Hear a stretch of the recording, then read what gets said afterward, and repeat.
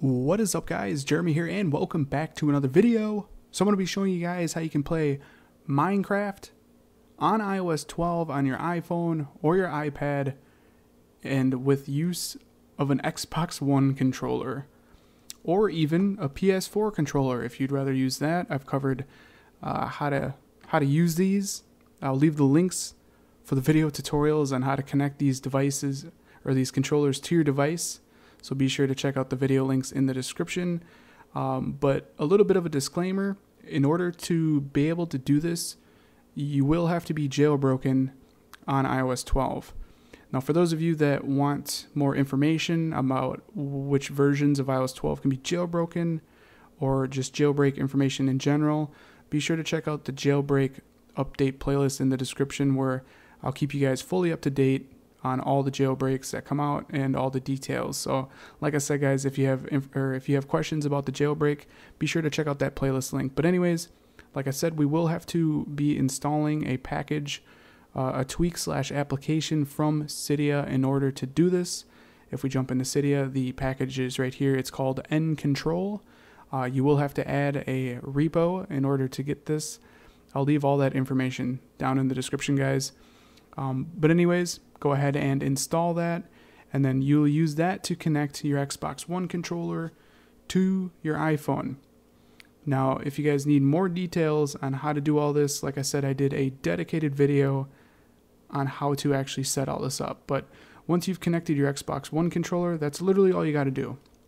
Now we can go ahead and launch Minecraft. Just make sure you have Minecraft obviously installed on your device, and literally that's all we got to do. Let's just go ahead and load this world. As you can see, I'm clearly using my Xbox One controller to do this. We'll let it load up.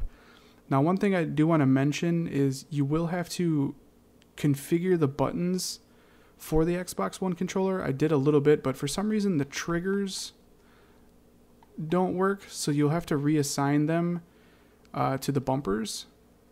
So if you want breaking blocks, as you can see, you'll need to have it set up as the right bumper, and if you want placing blocks, you'll have to do the bumpers. And then if you need to, you can just use your D-pad here to go through your inventory. So you will have to do a little bit of setting up in the controller settings here. Just click the Xbox button, go to settings, go down to the controller, and like I said, you'll have to remap these button controls a little bit, just because, like I said, for some reason the triggers don't work.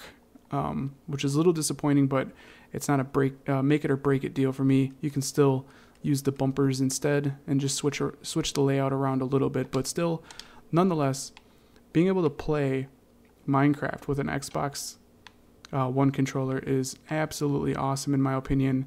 And that's literally all you got to do, is just have that package from Cydia installed, have your controller connected, and you can play Minecraft with it, and it's so cool. But anyways, I hope you guys enjoyed this quick video.